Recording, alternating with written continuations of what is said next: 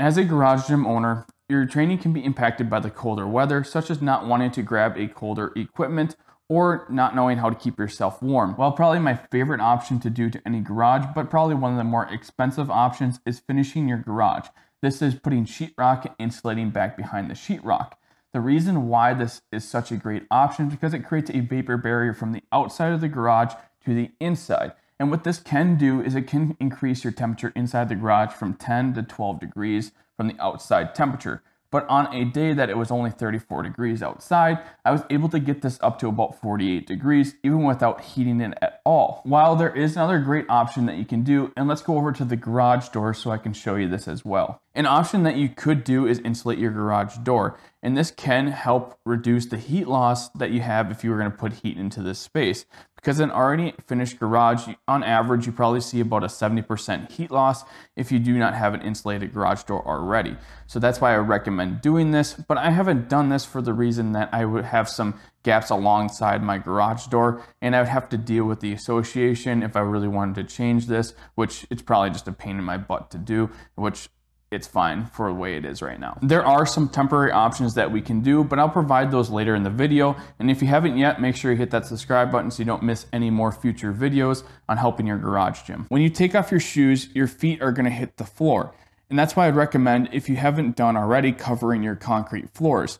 The reason is concrete has a high thermal mass, meaning it's gonna hold on to that colder temperature much longer than a rubber flooring would. Rubber is very non-porous, so it doesn't let gas or liquid seep through. And yes, it is going to be in contact with that concrete, making it more colder, but this isn't going to be as cold if it was bare concrete. So that's why I recommend having good flooring. But a budget option is a stall mat, which I highly recommend as well. One of the things up above my head here is a garage heater or a heater of some sort. But there are some things you need to consider before you go out and buy any kind of heater. You need to know what size your space is, such as your square feet, and also your ceiling height. This will help you determine your BTUs, which will help determine which heater you actually need. And also you need to consider what your budget is. How much money are you looking to spend on a heater outside of the equipment you already have in the space? There are different types of heaters out there. There are infrared and forced air. For an infrared heater, it's just going to heat the objects. So the air really isn't going to get warm unless you leave it on for about 2 hours. Then you might see the air actually warm. So it's going to heat the objects such as yourself and like a barbell. So I would recommend putting the barbell in front of an infrared if you do go this route, where a forced air is going to push hot air into the space.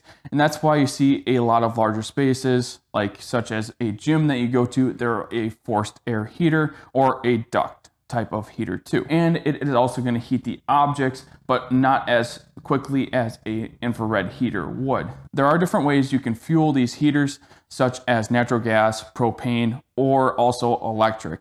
And with the natural gas or most type of gas heaters that are hung from the ceiling, they may require an exhaust coming out of the roof. So you just have to make sure you check the manual, and if you need to have a professional come out and do them, if you don't feel comfortable doing it, then you'll have to have that as well.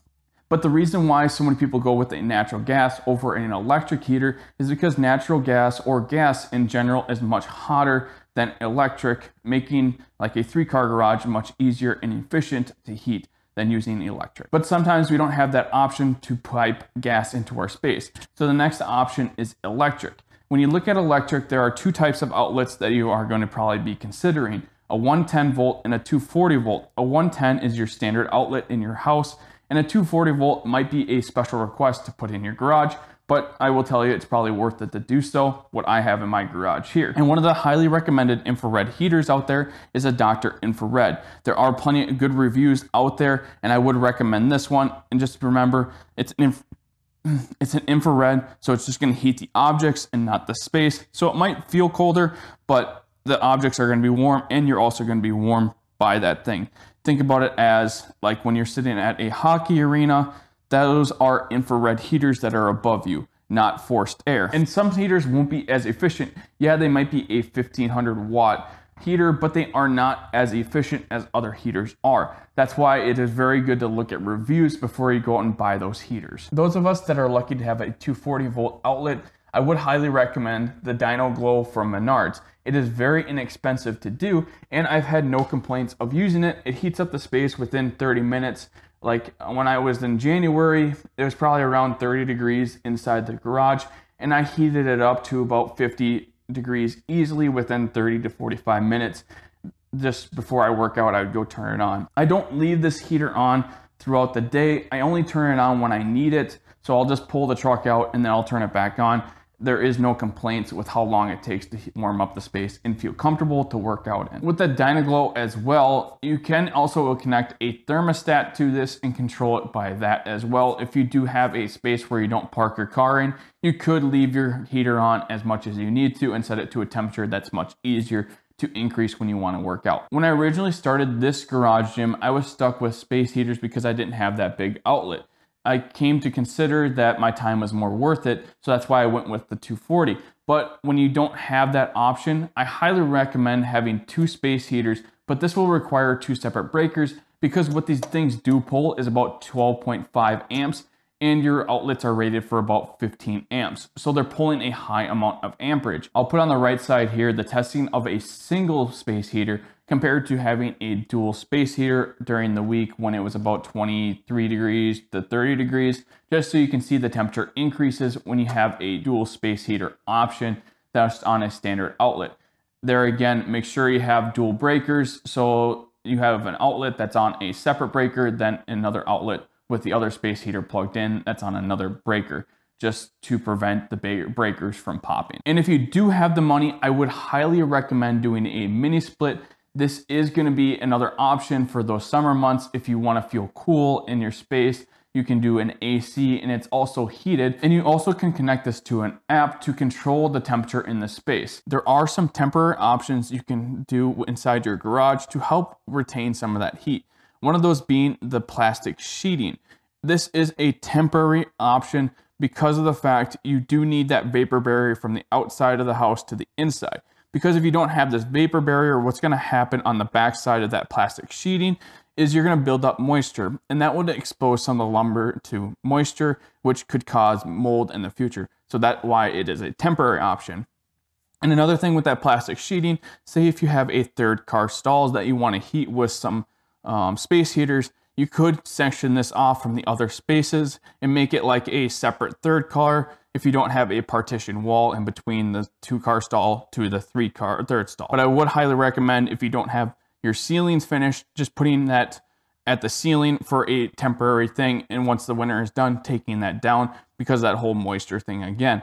This would just help that heat from rising, so it keeps the space a little bit warmer than if you had the ceilings exposed. There are some things you don't want to forget, such as clothing, having some good athletic pants, or even considering tights. Tights or leggings, yeah, you could say this are more of a women type of thing, but having tights is actually great for compression and holding some of that body temperature in.